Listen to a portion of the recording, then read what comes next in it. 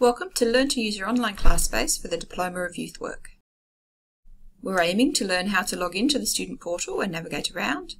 We want to know how to stay informed, find out about what to do in the class spaces each week, and find and submit assignments.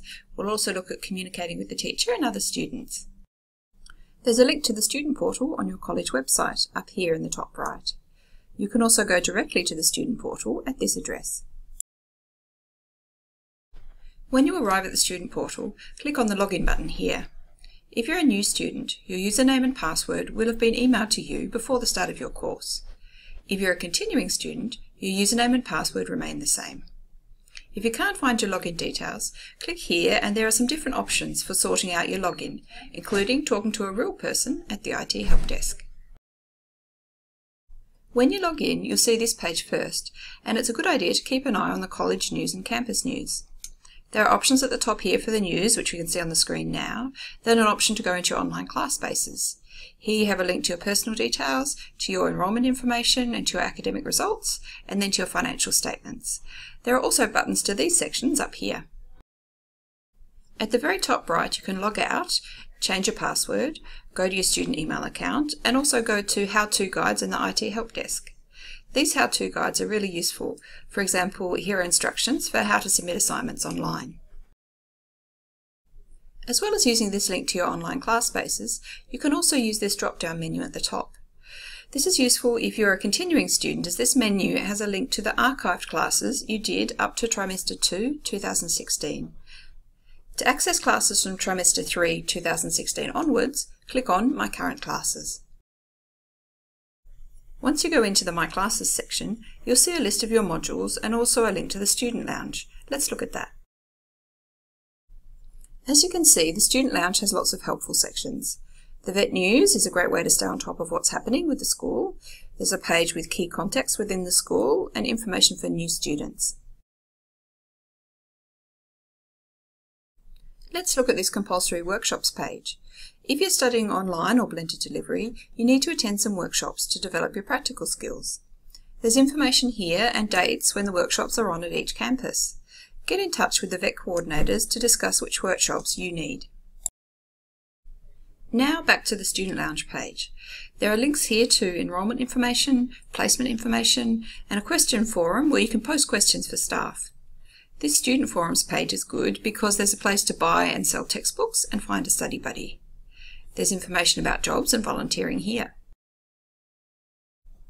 Now back to the My Classes page. Let's go into an online class space. This module is working with young people, so let's look at getting set up for study.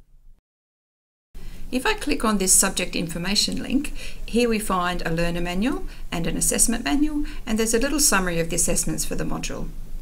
The Learner Manual has information about the module, where this module fits into the Diploma of Youth Work, and a summary of the content over the 12 weeks.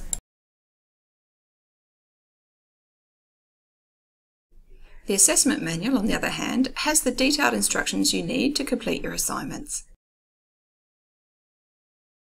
So now we've got an idea of what the module is about and the assessments. Let's go back to the main page and look at what you need to do each week. Here you can see that there are instructions and resources for week 1 and then week 2, etc. These resources may be videos, documents, slides, quizzes, that sort of thing. It's best to study these materials before your class, as you'll learn more from your teacher if you've started to think about the week's topic. If you're doing the module in blended delivery mode, your teacher will organise live online classes in a platform called Zoom. Check the announcements forum for information on days and times for these classes. Now let's talk more about assignments. Remember that the assignment questions are in the assessment manual, which you find in the subject information section. When you've done your assignment and you're ready to submit it, go to the week it's due and there will be a submission link there. When your teacher has marked your work, you'll get an email to your student email account letting you know that your grade is ready. Okay, before we finish, let's look at how to stay up to date with class news and communicate with your teacher and fellow students. Announcements from your teacher and other ACAP staff are made in the Announcements forum. The discussion forum here is a way for you to ask questions, communicate with your teacher and with your classmates. Your teacher reads the posts in here and replies to questions. If you have a private question for your teacher, it's best to email them, as posts in the discussion forum can be read by the whole class. Finally, there's great information in this general information section. You've got your contact details for staff, key dates, instructions for submitting assignments, forms that you may need, and links to the counselling and student learning support services.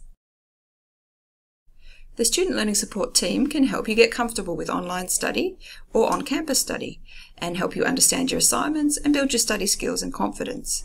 Don't hesitate to get in touch with us. Good luck with your studies.